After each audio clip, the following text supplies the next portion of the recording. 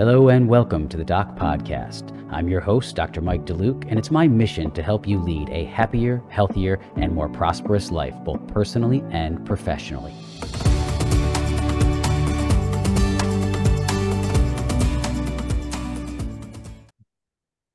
Hello, everyone, and welcome to this episode of the Doc Podcast. I'm really excited to have Mr. Ty Ramsey with me as today's guest. Many of you probably already know Ty, but to give you a bit of background on him, he's been in the dental industry since 2004 and became well known for his skill and knowledge as a sales rep with iCat, where he sold more than 800 CBCT systems in the US and was named Rep of the Year over 15 times. Ty is widely regarded as one of the most experienced authorities in the United States in regard to CBCT technology and often lectures at dental meetings and study clubs across the country. Approximately a year and a half ago, Ty started Ramsey Consulting, specializing in CBCT consulting, practice transitions, and 3D printing. And now, hot off the press, Ty is a consultant with Professional Transition Strategies, which we're going to talk much more about shortly. On a personal note, Ty is actually the reason why I purchased a CBCT back in 2014, as he promised me it would transform the way I practiced. And he was 110% correct. I actually would not be doing what I'm doing today, teaching and educating colleagues, if it weren't for investing in that CBCT machine almost 10 years ago. Ty is a wealth of knowledge on all things CBCT and someone to whom I've turned many times over the years for advice and guidance regarding 3D imaging and technology. He always answers a call, text, or email, and his passion for taking great care of the doctors with whom he works is unrivaled. We become friends over the years, and I'm really looking forward to talking to him, not only about all things CBCT related, but also about his new endeavor and new position with Professional Transition Strategies. So without further ado, I'd like to welcome Ty Ramsey to the show. Welcome, Ty. Thank you very much, Dr. DeLuke. Great to be here and great to connect again, as we have been connecting throughout all the years, but really flattered with that introduction. Thank you. No, you're welcome. Well, it's all true. And, it's really cool. We've known each other, as I said, for about a decade now and gotten to watch each other in our sort of traditional roles we met in, and now in a bit different roles that we are now in. It's fun. It's fun. Part of the fun of what we do in this profession isn't just what we do with our patients, but getting to know people like yourself and people who I always felt you were a rep who wasn't just a rep, as we talked about, in the past. You weren't even my rep. I mean, I was in the Northeast, you were down south, but I went to a show, AAO, I believe it was, and got talking with you and Luke Chmurro's there, and who's going to be an upcoming guest on the Doc Podcast. And you introduced me to him, and you just really helped educate me about 3D imaging. I had a lot of questions. I think you can say probably more than maybe the average, although orthodontists were pretty particular on that stuff. But I remember firing a lot of questions at you and at Lou, and you never rattled by it. You always kept your composure, and you let the product speak for itself as far as what it could do for me in my practice. And it really did. I honestly don't think I would have taken the leap had you not been there, not only to help educate me as to what it could do for my practice, and it put me in touch with people, colleagues of mine that could also talk about that, but also the support you gave me afterward. We kept in touch probably every 6 months to a year. We were firing emails or texts and chatting about this stuff, and you're just a wealth of knowledge on it. And I really wanted to have you on to help talk to doctors about why CBCT is so valuable, what it can do for them in their practice and their patients. I know what it did for me. You saw the other Doc podcast I did on cone beam imaging. I have CE courses on the Doc platform on the website about it. But sometimes it's different coming from a colleague versus someone who really knows this industry and has known this industry for many, many years. So as I said, you're a wealth of knowledge on this topic, and I'm really excited to have you share that with everybody. Thanks. And I still remember all the questions, and I actually really appreciate it. I would say of the thousands of people I've talked to about cone beam, you were probably top 5% in number of questions, which I appreciated because that just told me that you're a great orthodontist and you want the best for your patients, and you were going to vet this thing to the nth degree. And you had a passion for, well, why do I really need this? Why is it really the best for my patients? And that, and I've got that same passion. I love telling you about it and why that, what my other practitioners have done.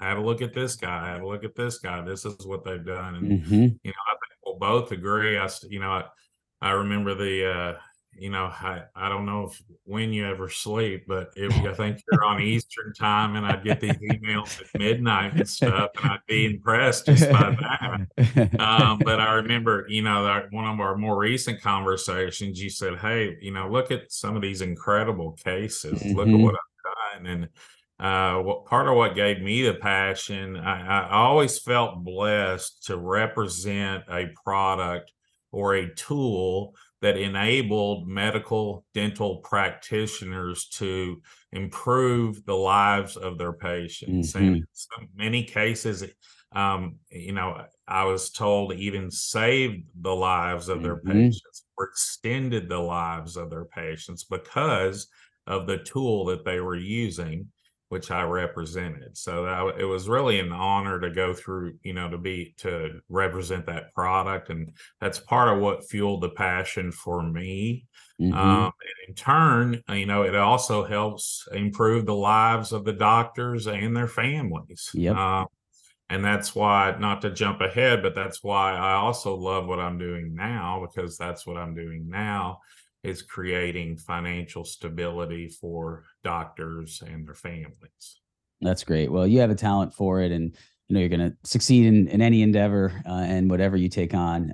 And again, your accessibility, your knowledge, and your honesty, truthfully, your honesty to say this is beyond my scope, or this is beyond my comfort zone, but I'm going to put you in touch with somebody who can get you that answer. And I really respected that. I never felt like you were trying to sell me on something. I felt like you were trying to help educate me and give me the appropriate information to make an informed decision that could benefit my patients and my practice. And it did. And we'll talk as we go through the podcast about some stories of that. But I mean, I changed so many patients' lives by detecting what I was able to detect with 3D imaging. I should say up front, I have no financial interest in any cone beam company and any 3D imaging company. I'm not paid by anyone to speak for anyone. So I say this and do this because of my passion for it, because I know what it did for me. And I was always I shouldn't say always, first maybe 5-7 years of my career, I wasn't really airway aware. I didn't really understand it. I didn't get much of it, if any, in our residency. And it just 20 years ago, we really didn't talk about it much in orthodontics, even though if you look at the literature, it's been there for many decades, but It still tends to not be heavily discussed. But then I started having parents. I mean, the patients and the parents really drove this in me. They started telling me things that were happening when I would go in younger and help develop the arches, or, they'd say, geez, I saw the ENT and they noticed this. And I was on the cleft craniofacial team at a hospital. So I started talking to the ENTs, and actually the cone beams that I was sending to the hospital, to this ENT who ran the pediatric otolaryngology department at this hospital, that's the reason they recruited me to be on their team, on their cleft craniofacial team. Yeah, they were blown away by it because the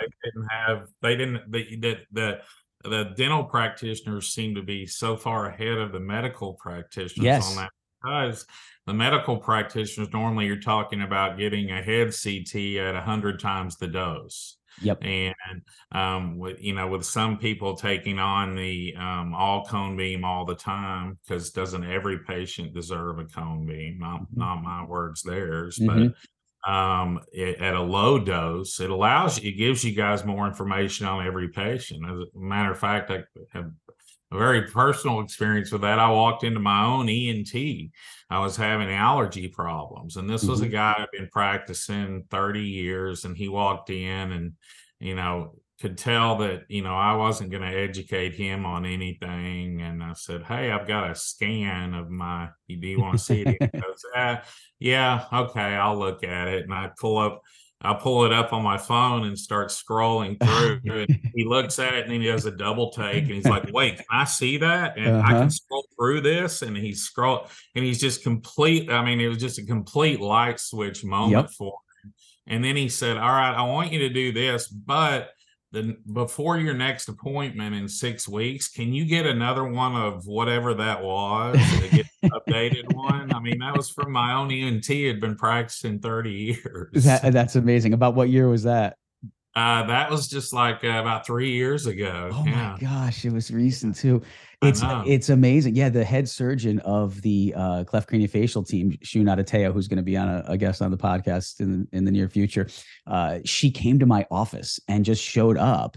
And because she was reviewing a case with Jason Mouzakis, was the head ENT, who is also going to be a future guest, and they're just amazing, amazing humans, amazing physicians. And he tells the story where he's like, Shun, get in here. You've got to see this. She's like, there's this guy, DeLuke in Schenectady, that's doing this thing.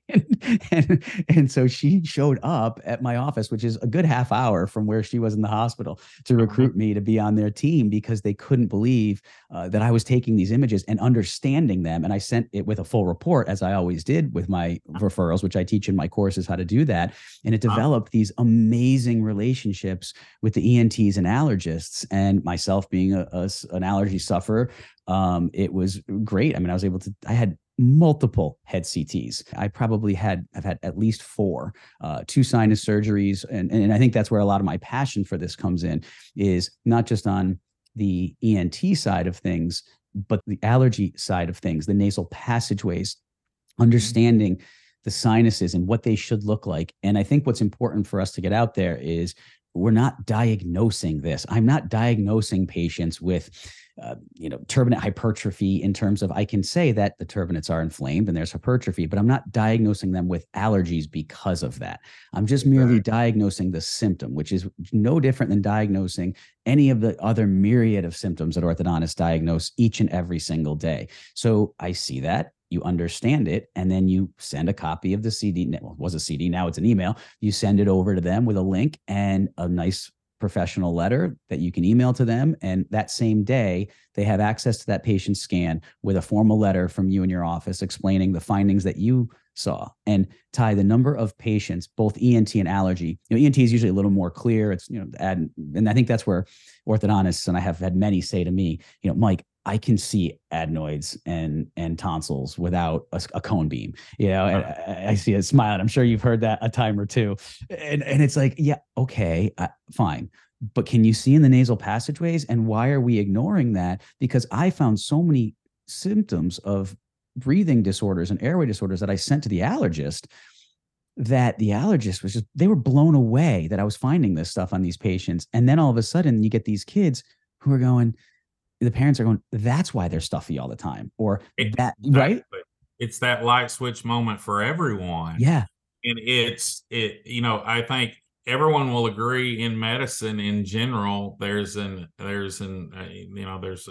of an epidemic of treating the symptom and not the root cause. So true. This helps you get to the root cause in many cases, because I really feel like me and a pretty small group of cone beam reps were really on the forefront of really just with our tool again that we sold and put in practitioners' hands. We really changed. We didn't. The practitioners did with our tool, changed the way dentistry and orthodontics was practiced. It became. And it's becoming every day a more collaborative approach. I've got, GPs collaborating with orthodontists, collaborating with ENTs. I still remember this video is still on YouTube, and it's many years old now. It's called Finding Connor Deegan. And it's Connor, last name Deegan, Deegan. And check it out. It's basically an open letter from a concerned mother to the medical and dental community saying, if I hadn't just by luck stumbled across these collaborative practitioners, my son would still be in a world of hurt now. And the story is, he was diagnosed with oppositional defiant disorder. He Mm-hmm. made C's, D's, and F's in school, and the only thing wrong with him is that he had sleep related breathing disorders. And it's a Yep. little 5-minute clip on that, and at the end she implores all practitioners to come together Yep. because now we found Connor Deegan. My son was in there the whole time, and we just needed these collaborative practitioners to uncover, that treat the root cause. It's so profound. I will immediately after this go look at that, because and on my website I have a testimonial section, and multiple of those are parents telling that exact same story. I had parents, moms and dads, break down in tears sometimes, all the time, like literally in front of me, whether it be just when I figured it out diagnostically and said, is Johnny, tell me about how he sleeps. Is he restless sleeper, and all the questions that you go through with this. And I know a lot of people do airway questionnaires. I kind of have like a formatted template. I had certain questions in my medical history, but I always liked to ask them. I had a list of about 8 questions or so that I would feed in if I saw it. If the airway looked great and there were no issues, obviously you don't need to go there. But I would like to ask those questions in person in my consultation and watch the reaction and watch how they responded. When I took them on a tour of the airway, which is something that I developed a real great protocol for how to just quickly take the patient and the parent on this airway tour, I would call it. And I would pretend that the little cursor was air. And I'd be like, here we are, this is air. We're going in through the nose. And anywhere you can see dark means that air can go. And anywhere you can see gray or white means it can't. And I would just take them on this simplified tour, and they get it. And then when you go and they're like, wait, there's no dark there. Can the air go? And you're like, no. And then you start to say, do you notice these symptoms? The school performance. I had a dad tell me, a stat, sort of burly guy, not the guy you would expect. We're in the clinic. He's sitting there across from the patient, and he literally it was actually a cleft craniofacial case, fascinating case.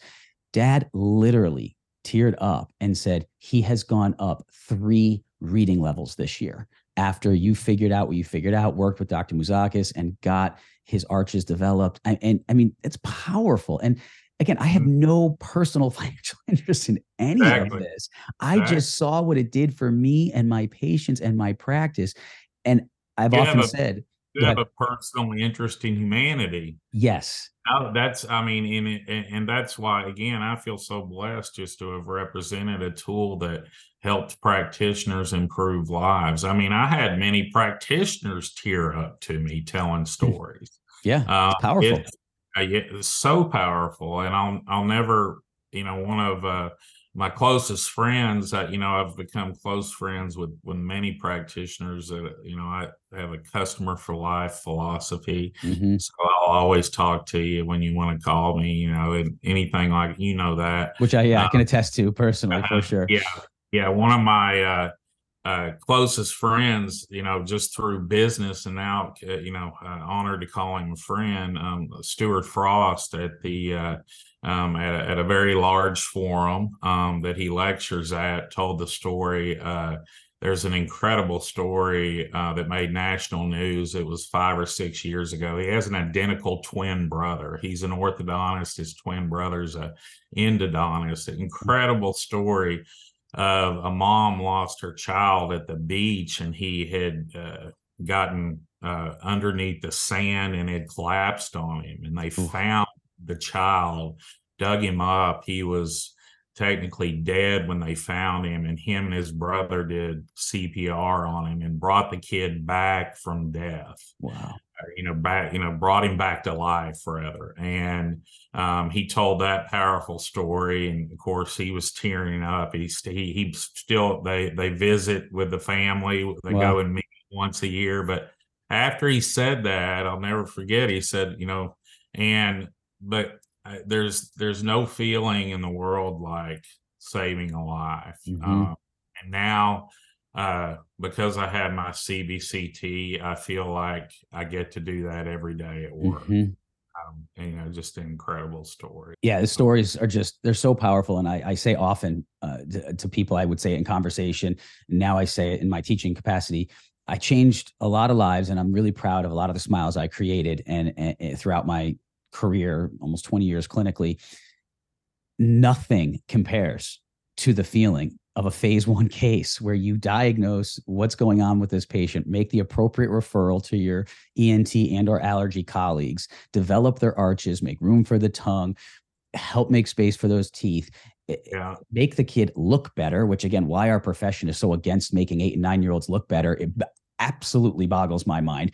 Okay. Looking for a picture as you talk to show you real quick, but yeah, continue. It's like, okay, it's okay to make them look better at 11, but at 8, it's insane. But I can go on and on about that side of things. But when you see the reaction of these families and the patients and the parents, and again, I've got a lot of these video testimonials on my website, theorthocoach.com. It is amazing, and it gets to you at your core. And you really have, we all go into this, yourself included, because we want to help, right? You wanted to help doctors. You wanted to help patients through doctors. I went into this profession because I wanted to change people's lives. I wanted to have a positive impact on the lives of people and their self-esteem. I never imagined I would actually be able to help them, as we were just talking about, potentially save a life by getting these, and at the very least, improve their quality of life for years on. The other thing I'll mention on that is, because with the low dose protocol, which I want to talk about in a moment, I want to talk more about those radiation levels, because that seems to be such a hot button topic with this, and so much misinformation and disinformation out there about it. But that's what really convinced me, because I was very concerned. I think you can attest to that. Oh, yes, very concerned. And my other biggest, rightly so, because I call it the there's actually, and I'm still looking for that picture, but okay. Well, the picture I was looking for is Stuart Frost was treating a nurse, and she had a Down syndrome. Her son had Down syndrome. He was about 3 years old, and Stuart knew that he wasn't breathing correctly, and they really went out of the box. They did a palatal expander on him. They have a whole video of them holding his hand and trying to get him through the treat. It was a real booger putting on the appliance. But I've got a side by side somewhere that I'll show you. I won't disrupt any longer because I can't find. But the kid, he looks like a different kid. I'll tell you what, if you want to just send it to me after, Ty, I'll put it up for those watching on video. I'll actually put it as an overlay as you're talking. I'll just kind of set the picture up so people can see it. So just send it to me after and I'll put it up. That'd be awesome. Yeah. And we'll get his permission to do Yep. Yeah. Okay. All right. Yeah. Okay. Now I'm back. Okay. That's great. No, and that's the message needs to get out there. And I love stories like that. And we need to think outside the box. Full open disclosure, I applied to speak at the 2024 AAO and I got back my rejection letter, and they told me I scored very well in terms of my abstract and my objectives and credentials and everything, but that my topic lacked in, there wasn't sufficient interest in this. It was going to be pediatric sleep disorder breathing and interceptive treatment. And it wasn't relevant. It lacked in relevance and interest is what I was told by the AAO. And I tell that story not to bash AAO. I mean, it's because I really feel if we don't get the jump on this as a profession, when I lecture on this at study clubs, and I'll give local and regional study club lectures, and there'll be dentists of all specialties and non-specialists in that room. And it's very interesting. The general dentists and the pediatric dentists are like all on board with this. They get it. I show the images. They're just fascinated by it. They come up to me afterwards with questions. They ask questions in the question and answer period. I'm not being critical of my orthodontic colleagues and saying this. I'm just stating a fact. The orthodontists don't even want to talk to me about it afterwards. They kind of run out of the room, and I'm not saying 100%, but the percentage of, the GPs and pedos who are like, I want to know more about this. Why aren't more orthos doing this? And then the orthodontists on this side who they don't even want to discuss it. And I don't understand it. I will keep fighting this fight. Again, I don't have any personal stake in this to advance this other than I know this is the right thing. And I'm passionate about orthodontics, and I don't want to see the orthodontists miss an opportunity where I really feel if we keep ignoring this and saying it's not relevant. And the AAO keeps ignoring what can be done with CBCT, low dose on younger kids and getting in there younger to help develop these arches and capacity to breathe better. If we keep ignoring that, the pedos and the GPs are going to eat our lunch, and they're going to start to figure out that they can do this. And then when it's all about, the pushback is the naysayers always say, well, this is just anecdotal evidence. There's no empirical evidence. Yep. But then again, I have all these practitioners that have treated, 100 people in a certain way and had it be a positive effect 99 or 100 times. Yep. Is that still anecdotal evidence? I guess if you're going by the, statistics and whatnot, but, is it really? I mean, that was always the argument. People are, hey, every patient that I've treated this way, and then the naysayer, oh, well, we need more studies. We need more studies. We need more studies. So, it's just a constant battle. I don't disagree with any of them. That's not my place to tell anyone how to practice. It's just felt it was my place to give them the proper information and help them get in the mindset to accept what a cone beam could potentially do for them and their patients. Absolutely. On that, why don't we take a moment to talk a little bit about the radiation, kind of the elephant in the room here. And I am amazed. I'll just start by saying, and then I want to turn to you to kind of get some more detailed information from your perspective.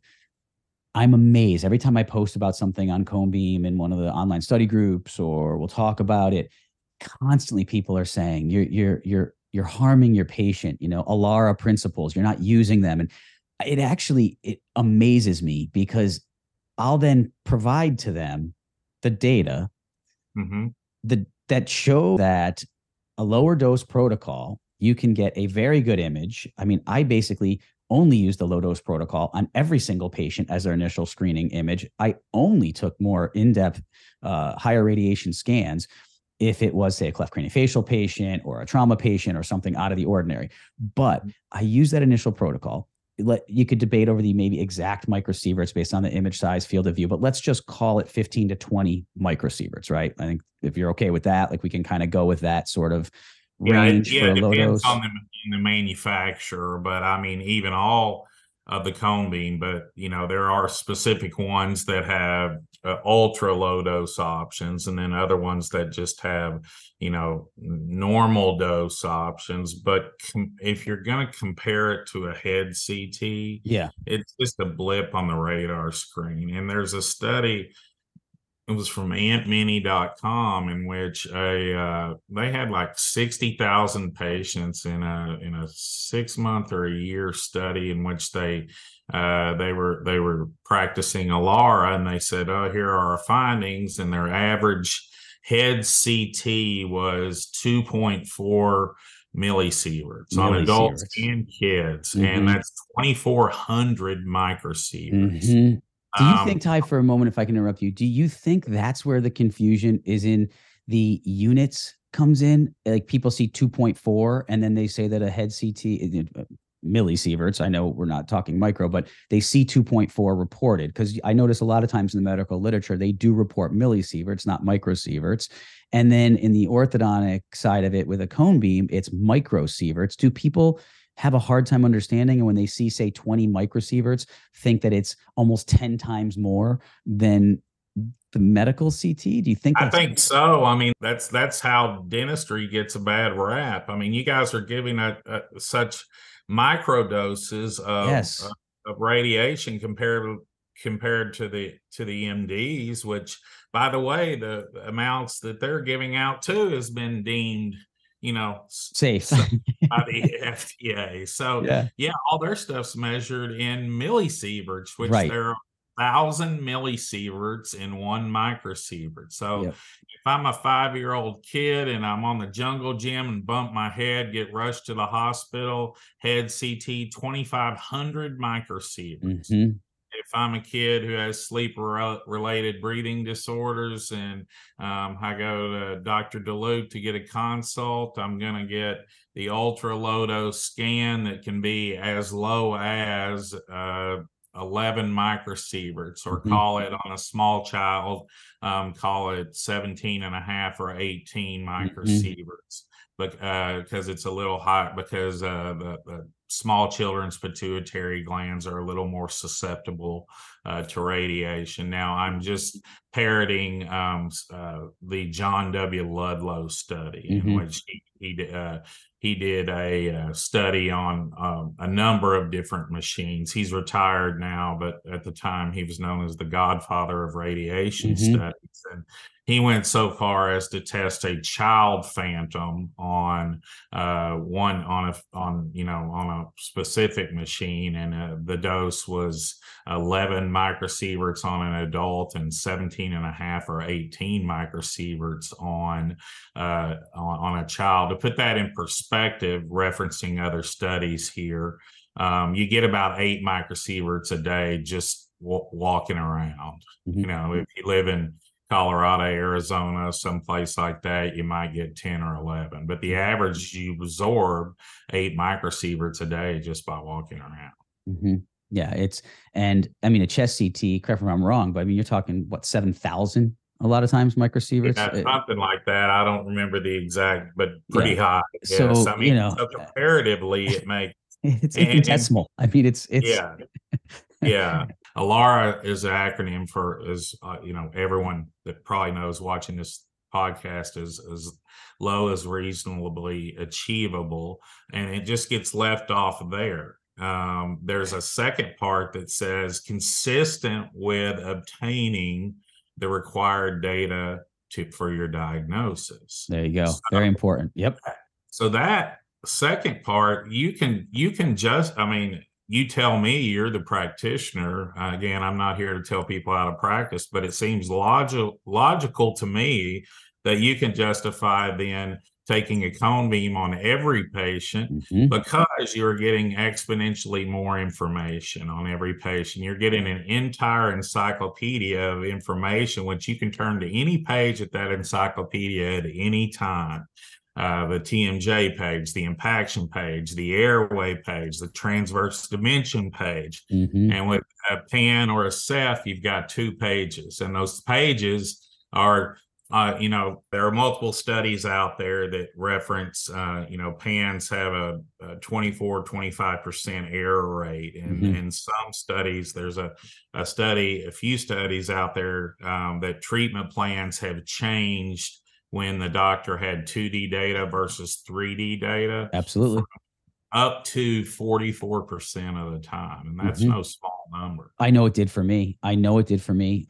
Interesting too, if we're talking about ALARA principles, and I've said this to colleagues, if you're using a film-based PAN and Ceph, which there are still people doing it, you can't even be in this game of a conversation, because the radiation doses are probably 3-4 times higher than what you're getting with a low dose protocol cone beam. If you're using a digital PAN Ceph, again, correct me if I'm wrong, but your digital PAN is going to be 20-25 microsieverts. Your digital Ceph's going to be 5 to 10, depending on, again, child size. And am I correct on those? Yes. And if you're in, not every machine out there, but there are certain cone beams that you can take a 3D protocol all the way through, pre-treatment, mid-treatment, progress scan, and then post-treatment, and be at a lower combined dose than a full 2D protocol. Without a doubt. Things do exist. Yes. Yep, without a doubt. And so they'll argue about it. And this kind of transition, there's so many tentacles to this, and just to kind of consolidate it for brevity, I think it comes down to, and I'd love to hear your feedback on this. One is cost, right? It's kind of people want to talk about, like, these things cost more. They do, right? Probably about 3 times as much as a 2D image or PAN Ceph machine. The second one I see a lot of times is fear of liability. I think, and again, we can go into each one of these a little bit, but the cost one, lack of ROI, you can't bill for it necessarily to make up for the cost of it. The responsibility and sort of the liability, the responsibility to diagnose. I'll just say personally what I did, and you and I talked about this because these were all questions I asked you, and in the many questions I asked you a decade ago. When I saw something, I treated it just like a 2D image. When I saw something that I didn't understand or didn't know what it was, I made the appropriate referral. I actually went back and looked, and I have this in the podcast online, and exact numbers escaping me, but I think it was like 5 or 6, less than 10, I'm almost positive, images I sent in my career using cone beam from 2014 to a oral maxillofacial radiologist. There were times it happened. I saw a sinus that was more enlarged than I liked, or there was just a lack of continuity in a certain part of the airway, and I didn't really trust it. So, or you see an opacity in an area where there's not supposed to be an opacity. But the point is the fear of liability. I never had a problem ever with it. And actually, patients are the opposite. They appreciate that you're looking at more information and more data. And it has, getting into the first point we made, which was the cost, it has a tremendous indirect ROI, meaning, can you bill more for a cone beam? Well, I guess you could, but a lot of orthodontists don't bill for their records anyway. I always did. We included it in the treatment, added as an add-on in the treatment fee, but an itemized add-on. We show the patients the fee they were paying for that. But whether you bill for it or not, my practice grew so much after I had a cone beam and understood how to use it. I want to put that caveat out there. And just putting this thing in is, like putting the Ferrari in the garage and not understanding how to drive it. You've got to understand how to use this machine and educate patients and educate parents as to what you're looking at and what you're diagnosing. But patients, I became known in my community as having more medical knowledge, as being the one to go to, the expert to go to in certain situations, because I took the time to look at these images, and others weren't. Either they had the machine and they weren't looking at the images in the detail I was and understanding airway and what they really were looking at, or they didn't have the machine. And the indirect ROI is exponential. And I think, again, we get so fearful of change. And I think the third I would say is fear of change. And it's a new machine. You have to train your staff differently, new protocols. You need data storage, right? These images are fairly large. So you have to have, maybe you would be forced to upgrade your servers, new backups on and off site. So I think the end of it is, it's a lot of excuses. I think it's a lot of excuses for reasons why they don't want to feel badly that they're not offering this. Again, my take on it. I'd love to hear your thoughts. Yeah, absolutely. It's changed over the years. When I got, in the mid 2000s and selling cone, mid to late 2000s, selling cone beam, the conversation always started off of, well, how good of a pan and a ceph can I get out of this machine? I mean, that was always it. I might Interesting. Yep. That was it. And now, you fast forward to today, it's the conversation's completely changed. I mean, and I would say the majority of practitioners don't fear cone beam anymore, but it took a long time to get there. And I agree with 100% of what you said in your podcast on cone beam. It's the liability, that people are scared of the liability of the dose and the cost. Those are, and the fear of change, but the liability, dose, and cost were the 3 main objections that I got. And I'll say this much about liability. Again, I'm not telling anyone how to practice. I'm just parroting what I've heard from, been through hundreds of lectures in which lawyers lectured. And there's I would joke with practitioners. I say, do you know this guy? And when they say no, I'd say, it's good you don't, because he's one of the top malpractice attorneys in the nation. So it's good you don't know him. But he claims that, he won't defend anyone anymore on any kind of malpractice claim, because what are you looking for? You're looking for negligence. And if they don't have a cone beam, how do you prove negligence? did you use all the technology available to you, readily available to you today in the dental community? Mm-hmm.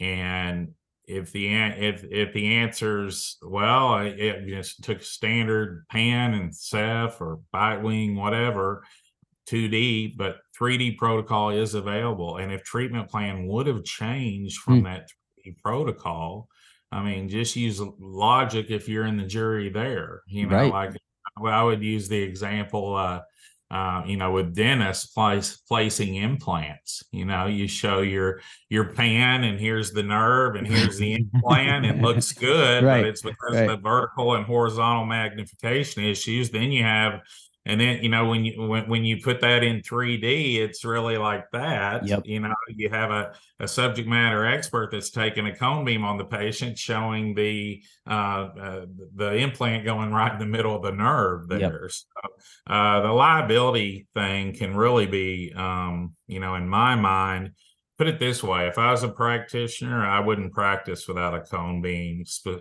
for many reasons, but one of them for liability reasons. I completely agree.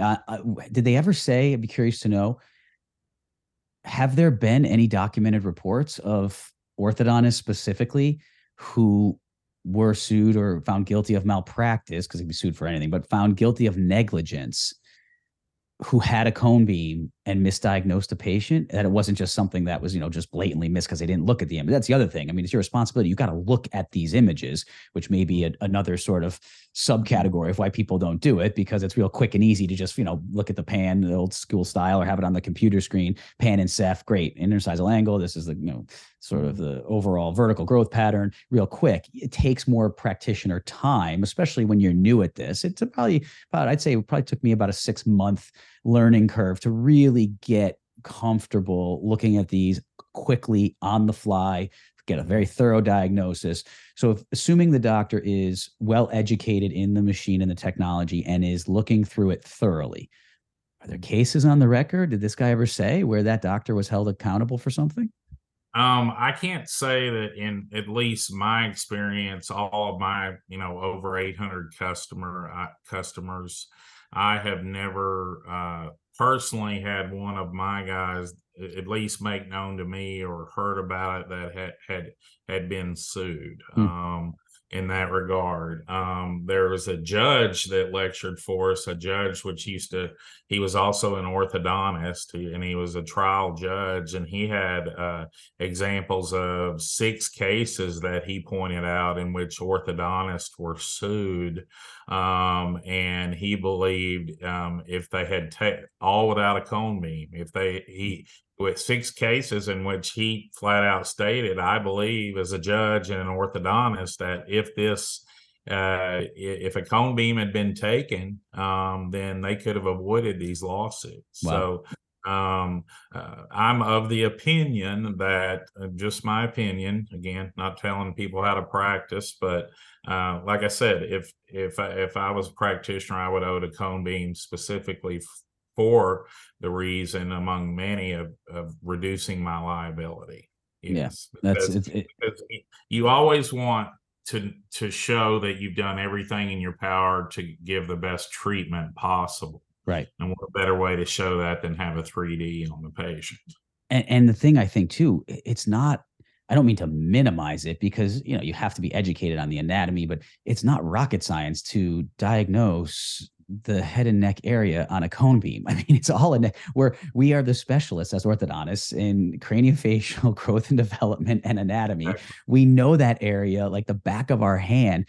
And if there's a part of that area that you don't recognize or looks abnormal, I mean, we look at so many images of patients. If you look at an area that doesn't look right, make the referral accordingly, or send it to oral and maxillofacial radiology or oral surgery or whatever the case might be, just as you normally would. So yeah, I think a lot of it, again, and I try to be blunt, and because I have no direct dog in this fight other than wanting to get patients the best care possible, I think a lot of it is excuses, and people just wanting to rationalize. And it's human nature. Again, I'm not indicting anybody. I'm not being critical of anybody. I'm just calling it as I see it, that I think it's just excuses to kind of make themselves feel better about why they're not doing it. And that's okay if they want to do it. I mean, honestly, to each their own. And I mean that if you want to practice with 2D film based, if you want to take a FMS on your patients with film, because that's what you feel is best, who am I to tell you that you shouldn't practice that way? At the same time, I think the hard part is, and I'm sure you found this way more than I dealt with, but it's when they're trying to change the opinion of their colleagues, to mislead their colleagues that this machine does or doesn't do something, and it's incorrect and false, like such as increased liability exposure. Again, where are the data on that, right? That you're over radiating patients. Where are the data on that if you're using a low dose protocol? They'll make these statements and try to scare other colleagues. And that's why my mission is to get out there and educate, help people understand what's really going on. Last story I'll tell about that. When I first had my unit inspected, I think I told you this, the first time, this is going back a ways, I had my unit inspected. The inspector came out, this guy, John Dapolito. Anybody who's listening to this in the upstate New York area knows John. He's been doing it forever. I mean, he had to be in his 80s. He'd come in with his wife. They were the cutest old couple. They would come in, and I mean, just the sweetest people. He's in there and he's very methodical. Everything is very methodical. And he was inspecting the unit.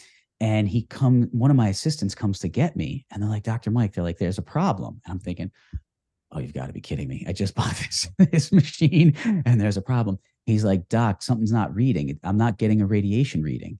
He had never inspected one. Again, because I was in upstate New York at that time, I was one of the first to put, I think I was the first to put a low radiation, low dose unit in. It was the iCat Flex that I was using, and no one had one. So he had never inspected one. And so he's doing his normal readings. It's not even at the lowest dose possible. He's not even getting a reading to register. So he starts to think there's something wrong with the machine. So I actually went in knowing, what you had taught me and my research on it. And I helped educate him and explain the different settings, and he could, adjust it to go. And then so he was able to make the adjustments to get it. And he was blown away. And he said to me, why aren't other people using these? And I said, well, it's, newer technology. At that point it was going back almost 10 years, but it was just, you're right. And it never left me that moment. I can vividly remember, because you're talking about your stomach drops. You're like, wait, no, don't tell me something's wrong with this machine. So it's funny, but that, official from a radiology inspector, who was by the book, that he couldn't even get a reading at its lowest dose because his equipment wasn't sensitive enough to get that low dose even to show up. So, but I appreciate you taking the time to chat about that. I hope that the colleagues who are listening to this will find that at least informational. And I like challenging people to be better all the time. I like to be challenged, and I think that our colleagues need to be challenged to accept this and understand that it will benefit their patients and change patients' lives. So thank you for the fight you've put up for this over the years. Oh, you bet. Yeah. And, just from a return on investment perspective, the way I would explain it, I would say, Doc, when you go out and you mortgage, you got a mortgage, let's say, you got $1 million house. You don't look at it like I'm writing a check for $1 million.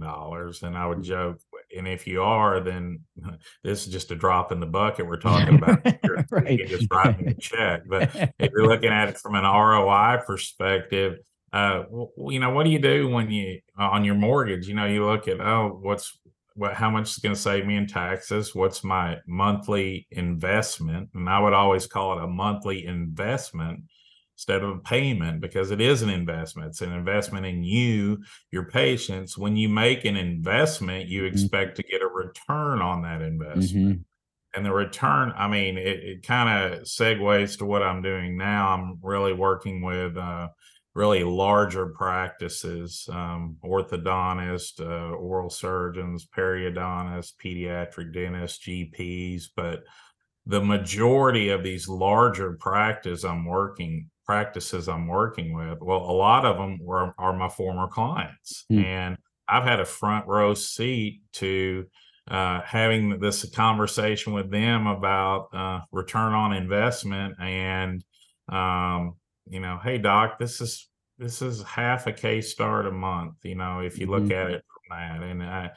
And judging from what other people have done with it, I can tell you it's going to increase your case starts by way more than half a case start a month. And I can show you ways to market it.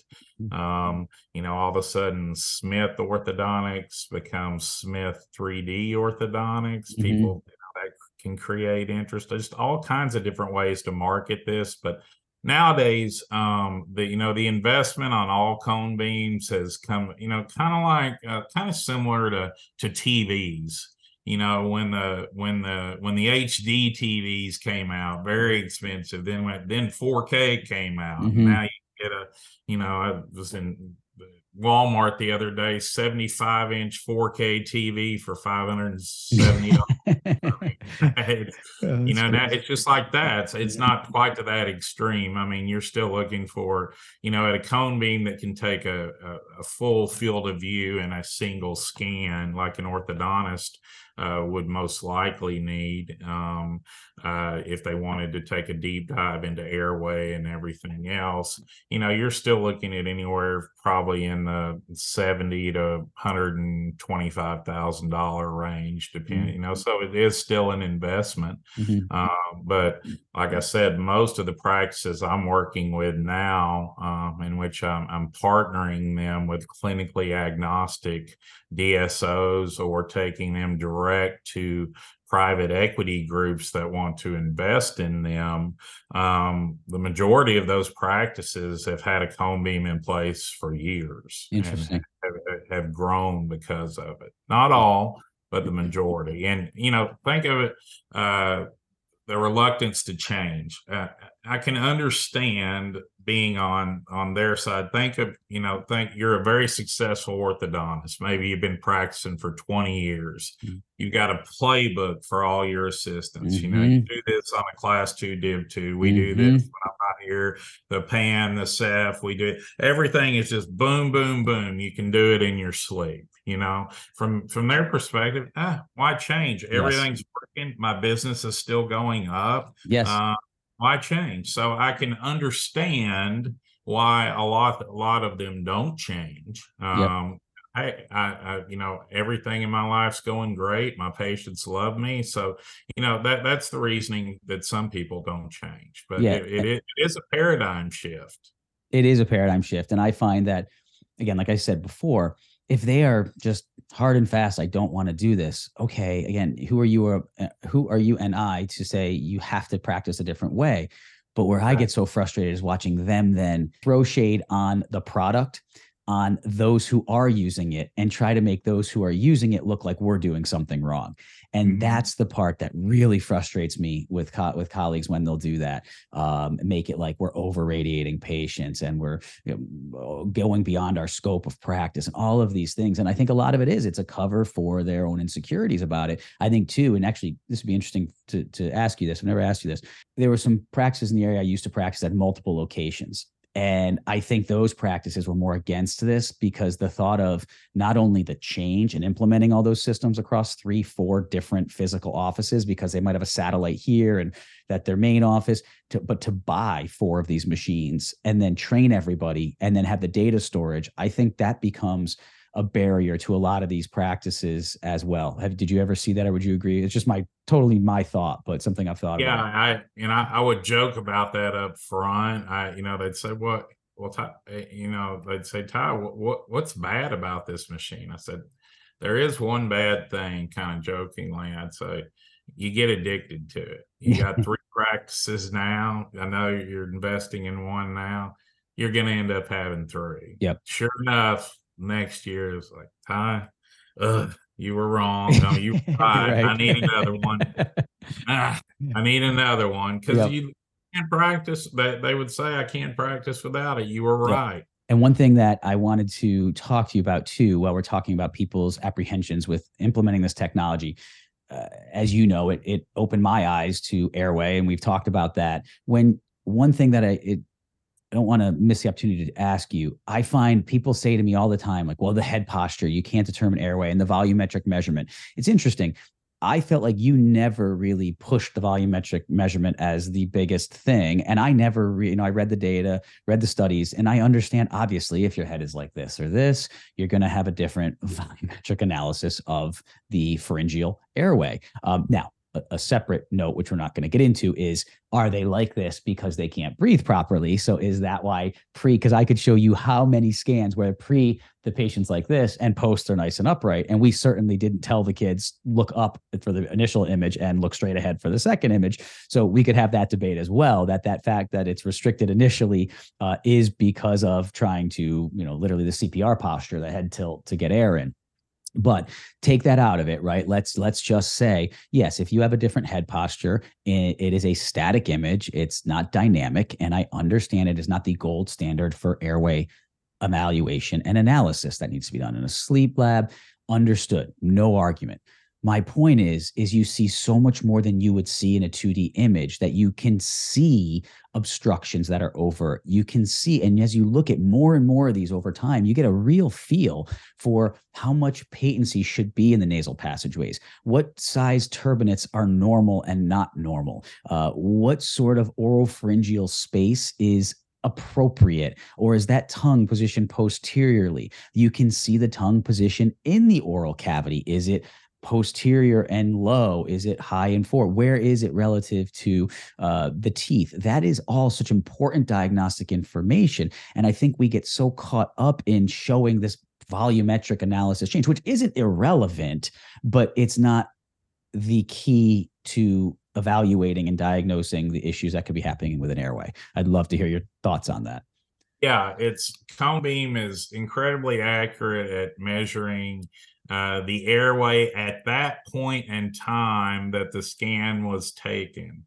Airway, it's fluid, like you said, it's soft tissue. You move your head, it can go like this, but at that point in time, it was very accurate and, down to fractions of a millimeter, cubic centimeter in measuring that whole space. But because the patient is not in that paralytic state of sleep in a supine position, it's not an accurate barometer for, and I would also segue into say, dentists and orthodontists can't diagnose sleep apnea or sleep-related breathing disorders, but they can sure treat it and collaborate. So yes, but I always said it's up for you, the practitioner, to use this in whatever way you see fit. But there did seem to be many of my practitioners told me that they're pre and post treatment, and they would develop general protocols where they tried to have the head position, the tongue, and the feel like you're just comfortably biting down on your back teeth, so it wouldn't posture and affect their airway. So, they try to maintain a kind of protocol in which, it would be fairly consistent. And there are a number of practitioners out there that, show you a pre-treatment and a post-treatment on, majority of the children, at least in the scan. The airway appears to be much larger pre and post. Without a doubt. Yeah. So my answer to that is you shouldn't rely on the cone beam for airway. It can be useful, but it's a fluid. It's static, like you said. So, that's my view on airway. But like you said, you can absolutely, what you can see is when, the turbinates and adenoids are obstructing the airway. That's what you can see. Correct. And that's pretty important. Yep. It's so well said. And I always say, I'm not diagnosing sleep apnea, period, one at all, full stop. I'm not diagnosing sleep apnea. And then secondarily, I'm not using my cone beam to diagnose them with an airway issue. What I'm doing is I'm looking for specific indicators that are proven scientifically to indicate obstruction to airflow through nasal respiration and lead to mouth breathing. And once you become more clinically astute to what you're looking for with this, then you ask the patient and or parent the appropriate follow-up questions. And if you see certain things on a cone beam and you start asking them about mouth breathing and snoring and sleep disordered breathing of the sort that they're loud breathers, and it doesn't take long to start asking these questions to realize from the parent and or patient if you're on the right track or not. So you might see certain indicators in a radiograph or in a cone beam, ask some questions, and mom's like, nope, good sleeper, nope, no issues, nope, not, and nope, no problems, not a restless sleeper, not falling asleep in school, or not getting reports of hyperactivity, all those key questions. Oh, great. Okay, move on. They just maybe have different anatomy, and it's. Yeah, I had a good friend of mine who she had a 4 or 5 year old. She had 3 boys, and the youngest one was just a terror compared to the other 2. Mm-hmm. I saw a picture of them at the Rangers game, and all 3 of them side by side, and I saw the young, and I, I in no way am I a practitioner, but I've been to all these lectures where it says, here's the symptoms. He had forward head posture, allergic shiners, and actually I didn't even know he had been, a terror, misbehaving. But I said, do you have any behavioral problems with any of your kids? And she said, oh my gosh, the youngest, we don't know what to do. Huh. And go to an ENT and look at getting his tonsils and adenoids removed. You might see what the practitioner said. And a few months goes by and she goes, oh my gosh, I just wanted to thank you. I took your advice. We got tonsils and adenoids removed, and he's a different kid. You changed his life. And those words, Ty, he's a different kid, or she is a different kid. Different kid. Yeah. Heard it all the time. Yeah. Yeah, I mean, so often that would be the exact words. They're different. They're a different kid. So, yeah, I appreciate. I mean, you change the patient's life, and that's what it's about. And I think that's a great way to kind of encapsulate and finish up the discussion on the power of this. Is when you know what you're looking for, you're using cone beam to help add more tools to your tool shed of diagnostic capabilities, and try with the goal of figuring out the best treatment for this patient, period. And I will contend against anybody that I saw way more and know way more and was a far better practitioner post cone beam installation and use versus pre. Mm-hmm. Yeah, that's what it's all about. It's, and when someone used to ask me what I do for a living, if you really drill down, like I like to do this in my lectures, what do you do for a living? Well, I'm a salesperson no, what do you do for a living? What do you really do for a living? Mm-hmm. When I did that when I was doing cone beam, what did I really do for a living? I improved people's lives. I improved the lives of practitioners. That's what I did. I did it with a tool that I put in their hands, but the end result was, not the ingredients in the shampoo, but the clean hair. Yep. Like shampoo analogies, as you say. Yep. That's great. No, and you do, and did. So on that, if you could just give a little summary for the listeners on where things are headed in the future with your new role with professional transition strategies. Yeah. So I just joined Professional Transition Strategies, just literally this week. They're one of the leading merger and acquisition and practice transition consultancies in the nation. They were founded in 2007. They've created more than $2 billion with a B. $2 billion in deal flow for their clients. Wow. What they do is and what I do now, I'm sell side representation. I'm a fiduciary for the practitioner. And for lack of a better term, what we do is we create for the correct practice, and we can create for lack of a better term, a bidding war amongst various DSOs and private equity firms for the practitioner's practice. All we do is give them information and let them make the decision. There's never any pressure for them to do anything, but what we can do is put them in a very advantageous position to leverage their largest asset, their practice, to create generational wealth for them and their families. The traditional model, it was more of, if you're looking, if you can see the light at the end of the tunnel, or even if you can, if in many cases, our average transactee last year was in their early 40s, to give you an idea. So it's not about it's so similar to selling cone beam. Doctors don't know what they don't know. DSO is a 4-letter word to a lot of people, and rightfully so.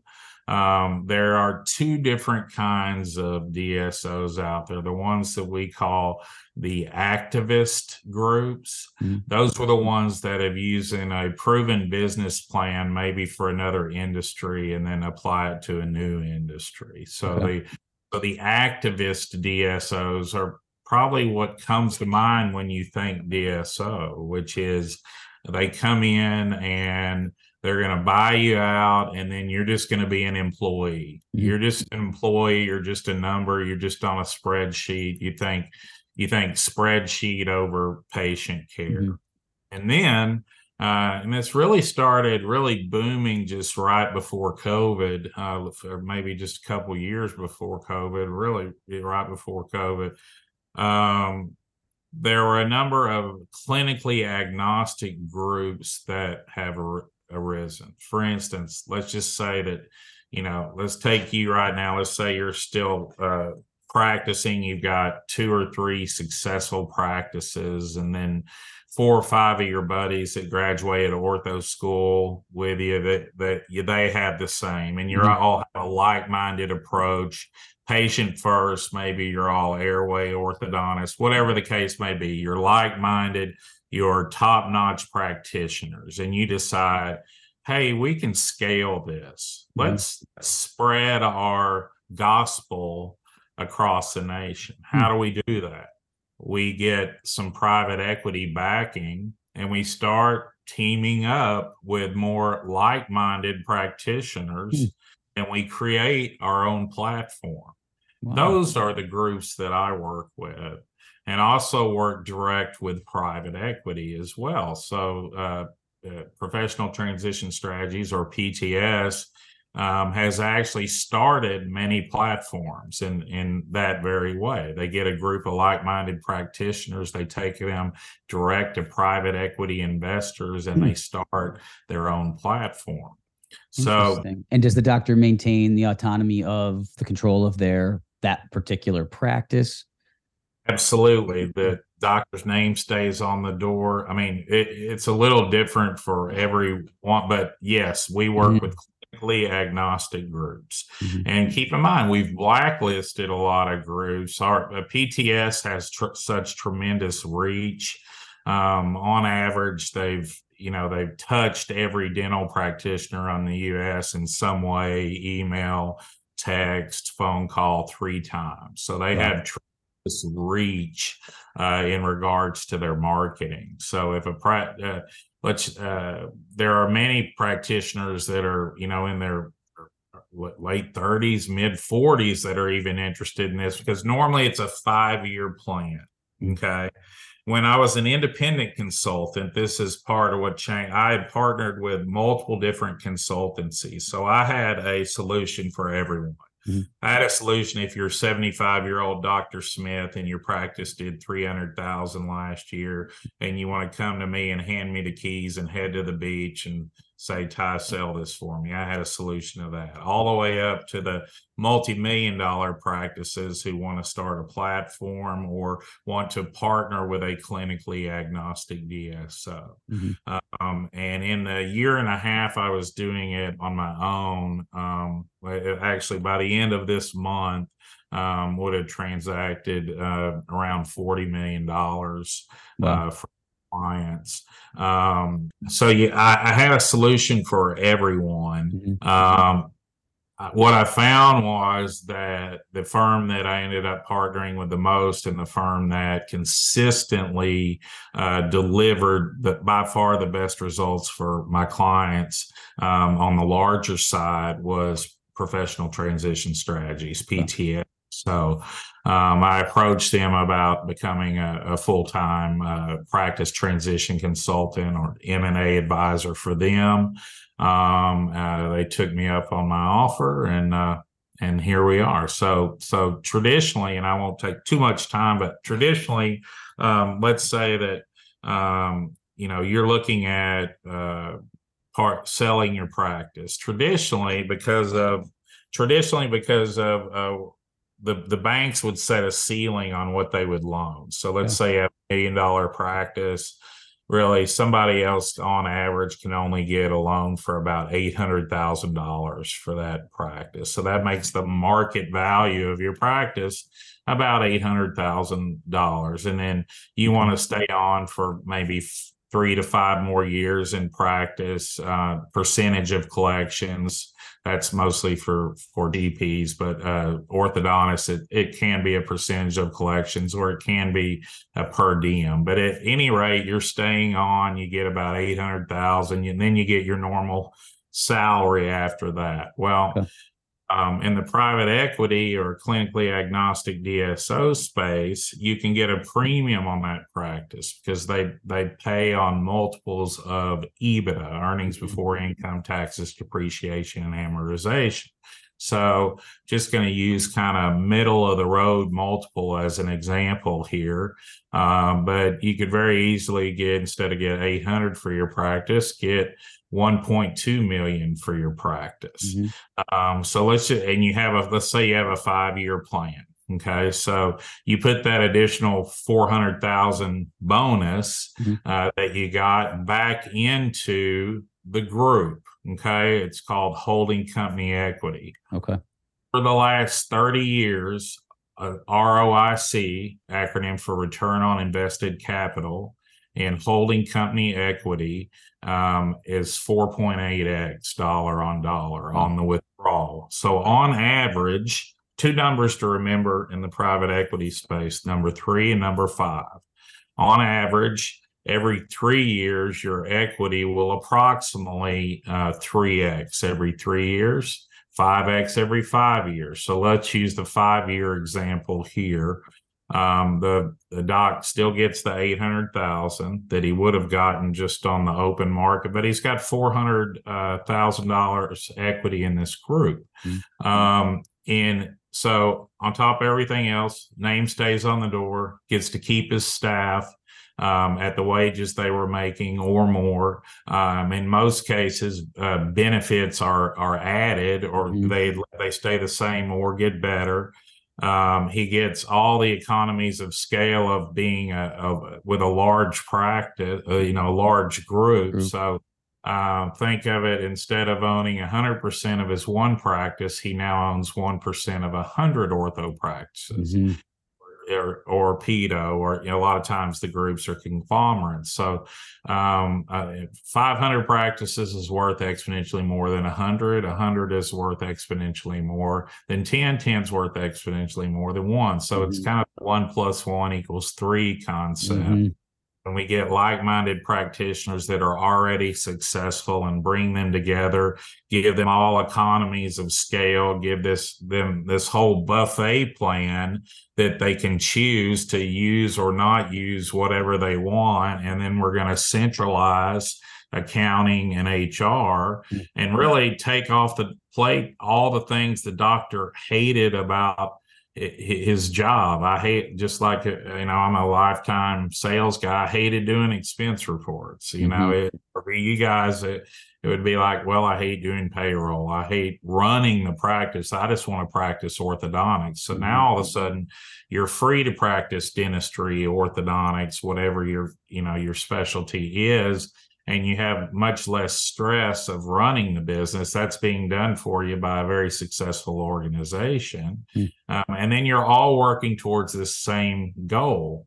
of a recapitalization event, which normally occurs every 3 to 5 years. And when that happens, like I said, that equity is going to grow at that multiple. So let's fast forward 5 years. The doctor has been working for a fair doctor wage for that five years. There's 3 buckets. There's the cash that you get at close. There's your salary moving forward, and then there's the equity and how it's going to grow. So, you're going to get that nice check at the close. You're then going to invest some of it in equity in the group. So in this case, that 400,000 in 5 years is going to be worth on average $2 million.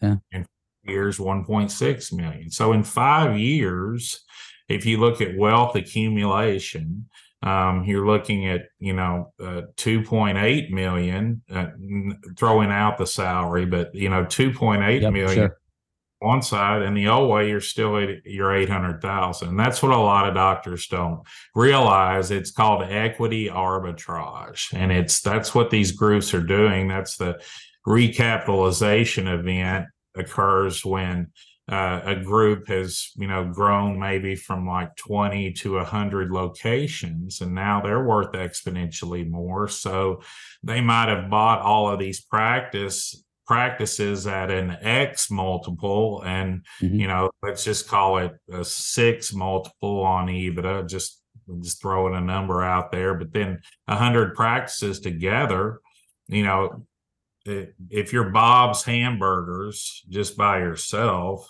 but then you're worth much more the very next day if McDonald's comes in and buys you, and that because you're worth way more as McDonald's. So it's the 1 + 1 = 3 concept. There's also groups out there doing what's called the joint venture model. And that's a very interesting model. That is where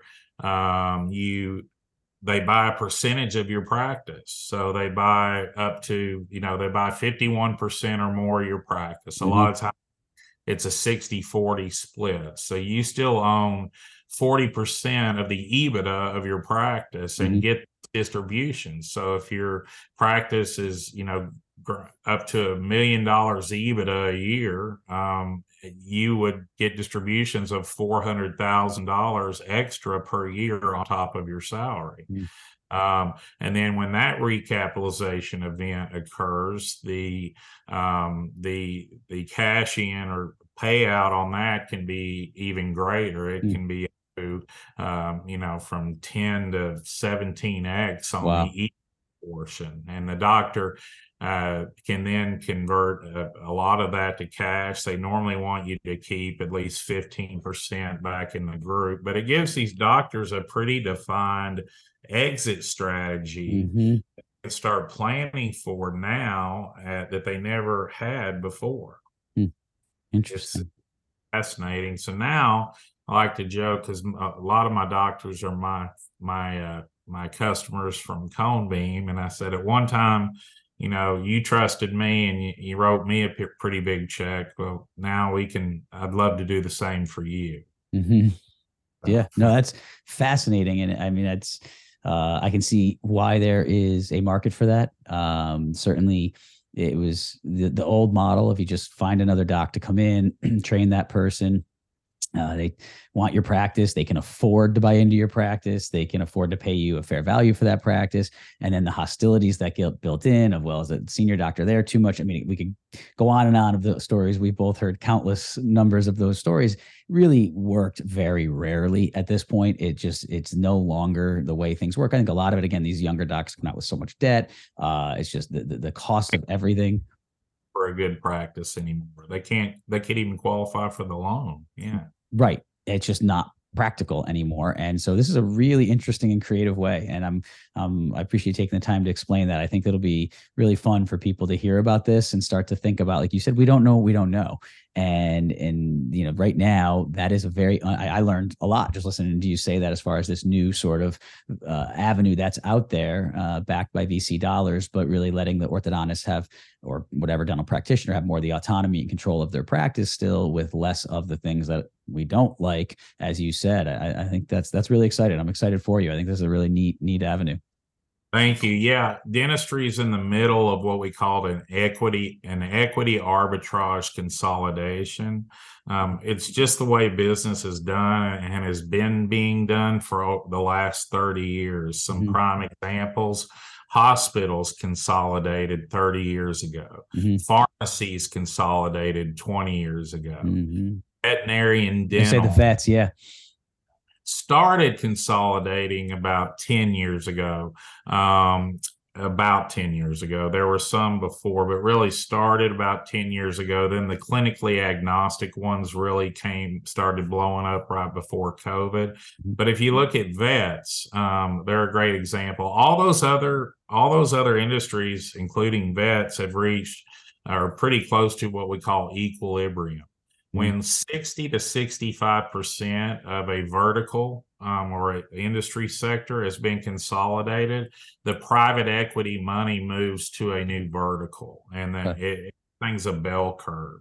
So the value, the multiples start going back down. So most experts estimate that we're about 30% consolidated in dentistry.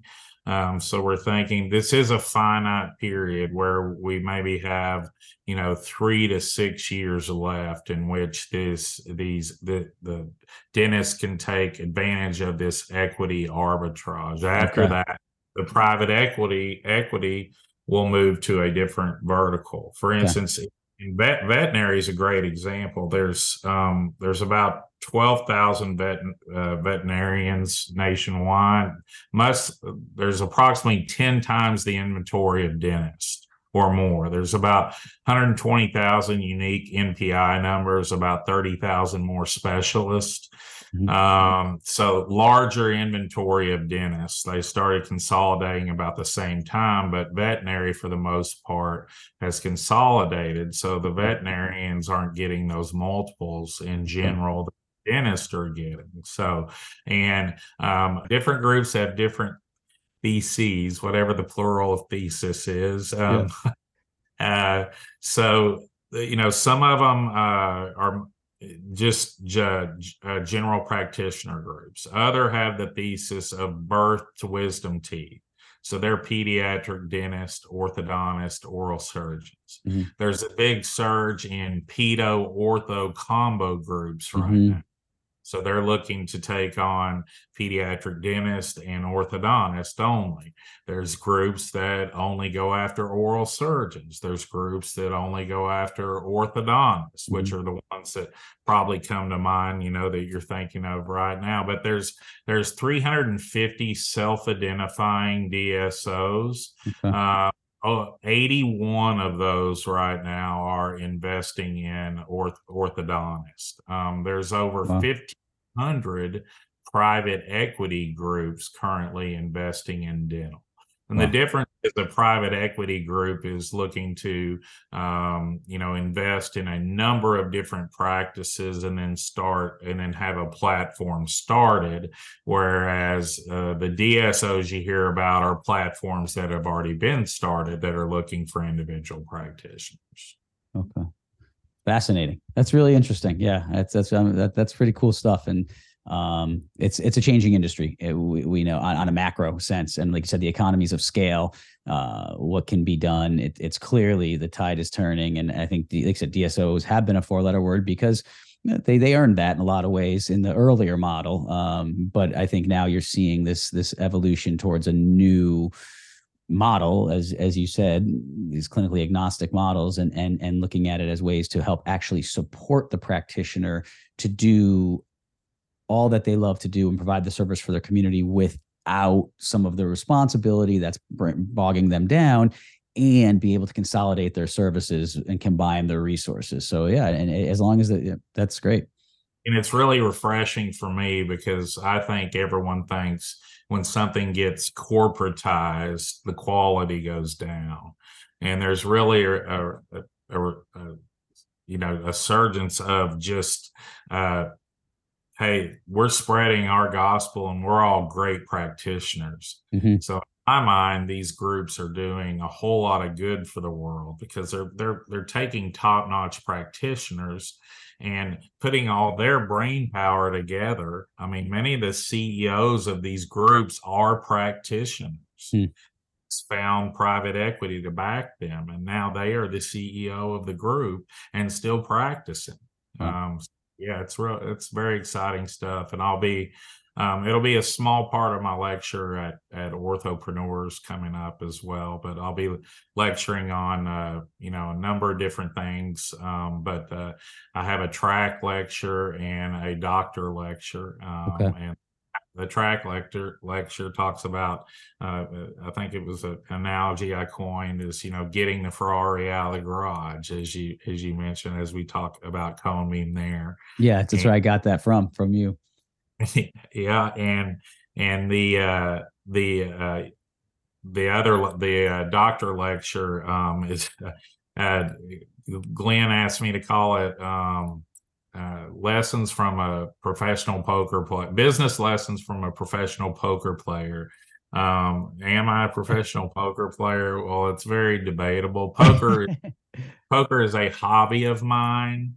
I like to play, mostly on the weekend in my spare time when, Mhm. I don't have family obligations, but I like to play in a lot of tournaments and stuff. So Glenn thinks that I'm really good. I don't know if you call me professional, like if you want to make an analogy to golf, I would say maybe I'd be at the very bottom of the Corn Ferry Tour. I mean, I think something like it. It's there are they have these rankings online for the amount of times that you cashed in a tournament, Uh, which that the amount of times that you played in a tournament and placed and made it to where you made money. And they rank like 130,000 in the US this year. And currently, I think I'm ranked like, I'm in the top 500 of the 130,000 that are ranked. So, wow, that's impressive. well, yeah, play on the weekends and, do okay. It's a hobby that make a little money, break even, make a little money. If you can find a hobby that you can sometimes make money at, that's the way I look at it. It's a good hobby to have. And I get to meet all kinds of interesting people, doctors, dentists, That's lawyers. fascinating. And actually, the most famous poker player of all time, Doyle Brunson, Sure. he graduated dental school. He was a dentist, little I known, think somewhere I heard that. I wouldn't have recalled it on my own, but now that you say that, I heard that. and started playing poker and never practiced dentistry. And Wow. he just passed away Yeah, I last, was gonna say, didn't he just pass recently?